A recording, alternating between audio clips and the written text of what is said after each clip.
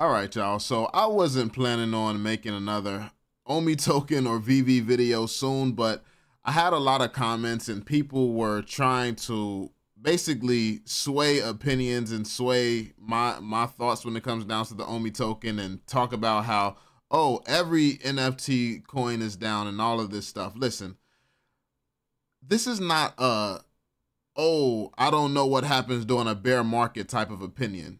I know what happens during a bear market. This entire market, I've been making a lot of money throughout this market. I know exactly what I'm doing.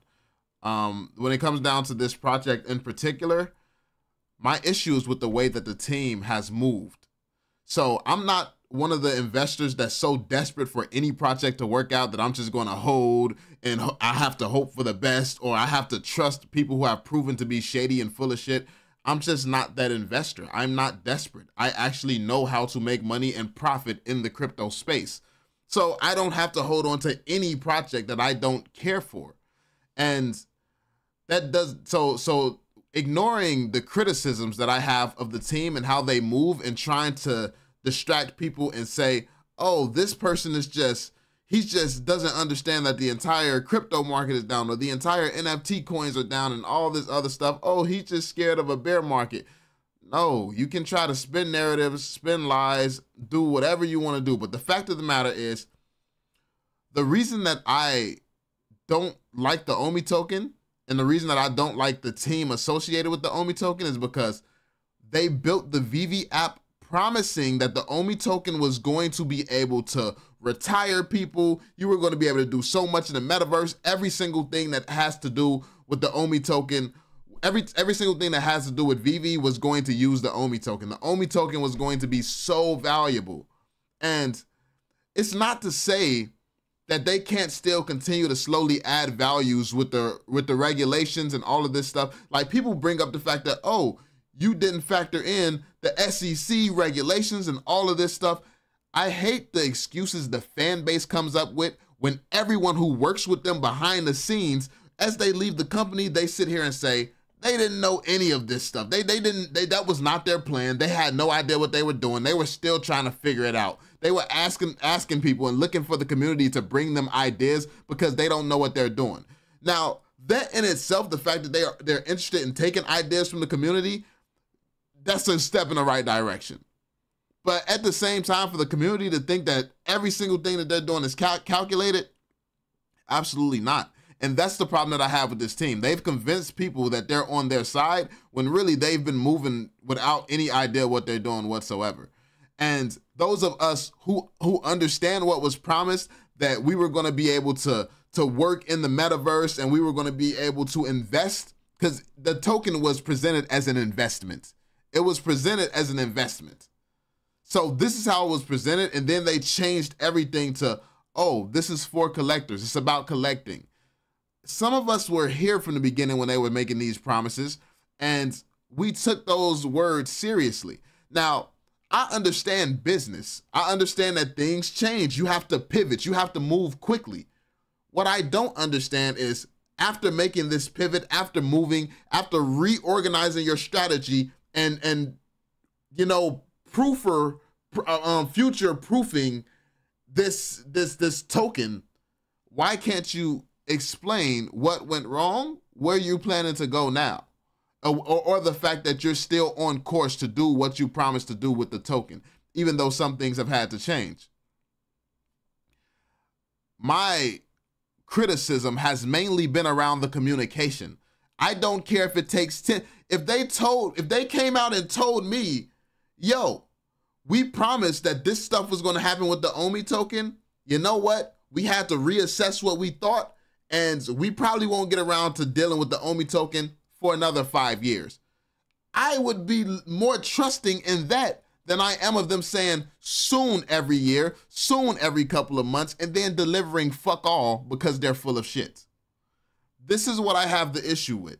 This is the lies is what I'm not a fan of.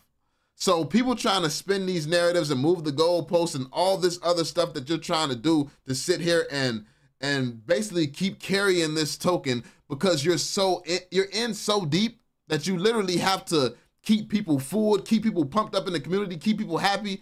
No, most of these people are going to lose their money. That's what it looks like in my opinion. I'm just one guy's opinion. I'm not a financial advisor, and it's very, very public that the money that I had in this project, I took the largest bulk of it out already. So I'm not losing. I'm playing with house money right now. I'm playing with house money. So people try to spin a narrative. Oh, he must have lost so bad, been down so bad.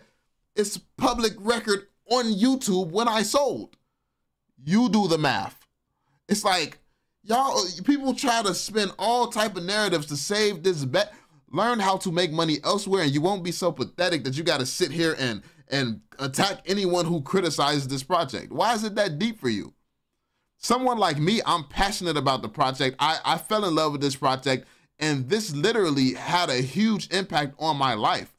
I literally love the project. I just hate what the people who got me into it are doing with the project. I'm not impressed by, oh, we did fuck all with the token, so we're gonna let the community handle everything now. Oh, we're not gonna pay the staff, but we're gonna give them these NFTs and allow them to sell it so the audience, so the fan base can pay them instead. It's like, all of the shady shit this company has done is what I'm not a fan of. And people trying to act like the shady shit that they're doing is okay and it's acceptable isn't. Just because they're the last man standing, they have some of the most powerful brands in the world, and they were the first ones doing this. They had a great idea to start off with. They actually, the way that they promised everything in a flawless way. They went about the beginning of this project flawlessly. It just took some years to realize, even though they were saying the right things, the majority of what they were saying that sold a lot of people was bullshit, because they haven't delivered nearly as much as they've promised. And now they don't say anything, they don't address things, and people are just okay with the fact that they don't address things. I'm not one of the people who are down bad in this project, desperate for anything and everything and trying to make something positive. I was that guy for a while, but then when I realized the type of people that we appeared to be dealing with here, I learned true skills. I started studying the charts. I started studying trading. I started studying things that would actually future-proof my ability to make money in this space. I started working on me because I don't have control over how shitty or great of a company VeVe is and becomes, or Ecomi is and becomes. I have no control over that. I have 100% control over how good I become at what I do and continue to become at what I do to continue being able to make money no matter the conditions, no matter how big of a scam it is, no matter how successful it becomes. My only point with this project is things were promised and very little was delivered. And even outside of very little being delivered, they couldn't just communicate things. They can't communicate openly what is going on. That's my issue with the project. It's not hard to communicate. It's not hard to be transparent. It's not hard to tell people that plans have changed, how they've changed, how that's going to impact things, and how that's going to impact the timeline. And if you don't know, that's terrible. If you don't know how long it's going to take for you to start implementing something, that means you don't actually have an actionable plan. But it's very obvious that a lot of people in this community who still, championing this project, it's just they're newer to business, or they don't really know what's going on, or it's people who are already successful who don't really have to care one way or another, so they were really only half-assed listening and paying attention to the first place because they don't really care. Like they were never really investing because it was that big of a deal to them. But the fact of the matter is, it was a big deal to a lot of people. A lot of people are hurting. A lot of people are struggling. A lot of people have been impacted. And just because a lot of the wealthier people here, who it was always just fun and games for them, are not as heavily impacted, that don't mean people are not still affected. So when I sit here and speak on behalf of the people out here getting screwed and who will continue to get screwed into the future, and people try to sit here and try to attempt to discredit me, it's a reason that a lot of interest in this project died down when I left the community. It's a reason for that. People see through bullshit. So you can write all the negative comments that you want under my content. It means nothing. Your project speaks for itself. Look at the state of it. I didn't have to say a word for it to continue doing what it's been doing the entire time. Going downhill, slowly, slowly, slowly, continuing to fall. You can blame the bear market. You can blame whatever you want. But when VeVe was at its peak, it was never following the markets.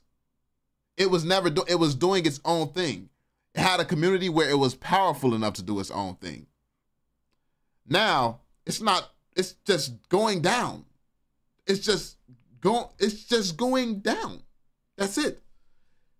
But again, like I said, this isn't even about the price of the OMI token. Like for me, this is not about the price. It's about the disingenuous nature or tendencies that the team constantly displays. They cannot be trusted is what I feel about them at this current point in time. They can't be trusted. I don't trust them. That's how I feel when it comes down to this investment. That's it. It's really that simple. I'm entitled to my opinion. You're entitled to feel otherwise. I'm just saying, if I have all these facts backing the fact that I don't trust them, what the hell do you have to back the fact that you do? That's the only thing that's, you know, and then people try to draw out these big lists of what they've dropped, 99% of it IP related, or something like, oh, the new comics app and that app. Like, it's like all this stuff to satisfy the licensor, and then they take that as, oh, they care about us. No, they have new ways to get your money and pay themselves and pay the licensor. Whoop-de-fucking-do. You still, as the investor, ain't getting shit. And holding on to the, oh, in the future it's going to be amazing. It's a lot of innovation that happens in the tech space. A lot of shit moves fast. So you want to sit here and put your all into the OMI token and sit here and defend every single dumb move and action that's made? I mean, be my guest. But you're playing a dangerous game. You're playing a very dangerous game. But there we have it. That's my thoughts, my opinions.